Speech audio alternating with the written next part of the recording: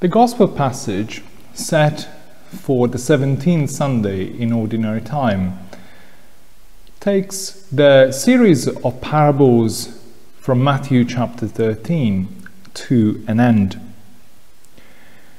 Jesus presents us with three rather short parables and only the explanation for one of them, for the third one. But perhaps the first two parables we hear today, the parable of the treasure and the parable of the pearl, are the ones we should focus on. The parables look quite similar, but they have a very subtle difference. In the parable of the treasure, a man or someone finds a treasure buried in a field, and we are told he goes off happy.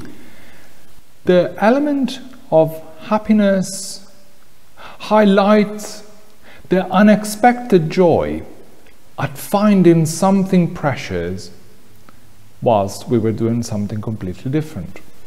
So the image portrayed to us by this parable is less one of a person hunting for treasures in the countryside with a metal detector, scouring every inch of a field and getting quite frustrated.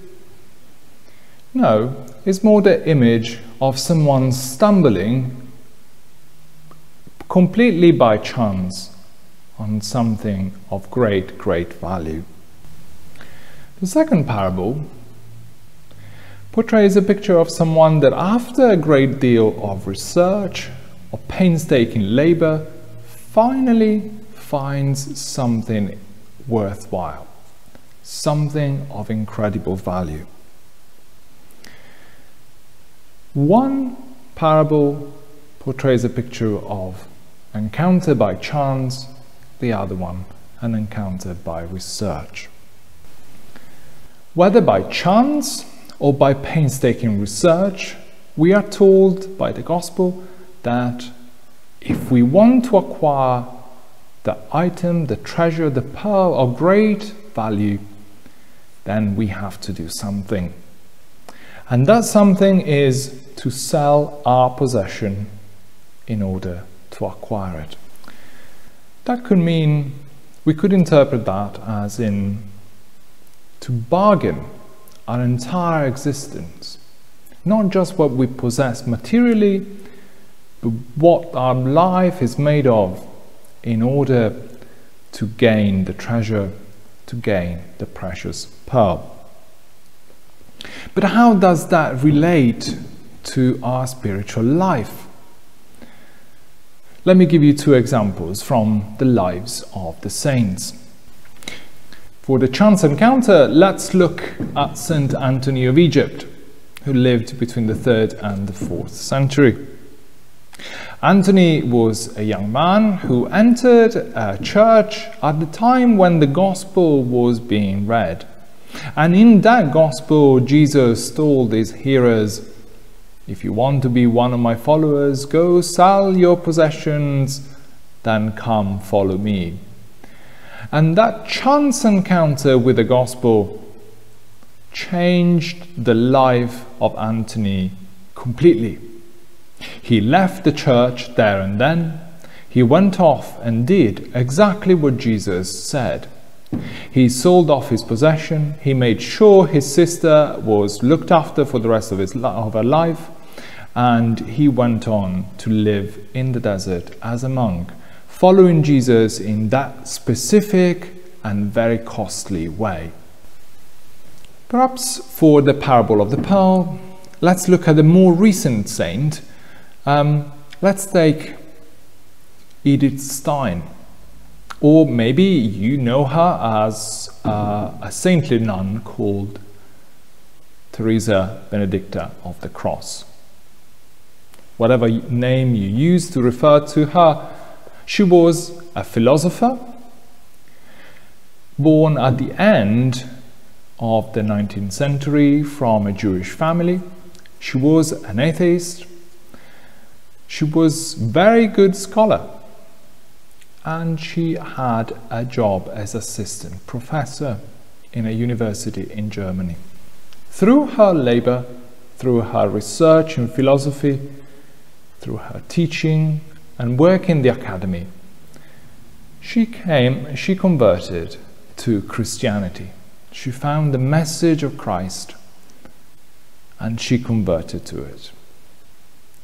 Not only she changed her way of thinking and accepted the faith, but she bargained her entire life, leaving a job in academia and becoming a Carmelite nun. She did eventually give everything for the church and the gospel, as she was martyred in the gas chambers in 1942. Both Anthony and Edith, or Benedicta, give us an example for these parables.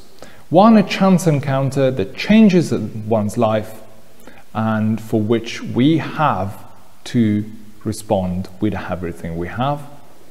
And the other one, an encounter after long painstaking search, but to which also we have to respond with all of our life. Now, we could think this type of response to follow Christ, to become a disciple of the kingdom of heaven, something too costly, something only for saints. But we should be reminded that the person whom we follow, Jesus Christ, our Lord, our Master, our leader, our God, did that before us, before any of the saints. He did not have to find a pearl of great value, but for the sake of bringing us the message of the gospel, for the sake of bringing to us salvation, he bargained his whole existence. We are told by St. Paul, writing to the Philippians, that Jesus the Son did not consider equality with God as something to be taken advantage of, but that he emptied himself, assuming human form, becoming a servant, obedience even to death on the cross. Even for our Lord Jesus Christ, the kingdom of God is something costly, something that requires everything.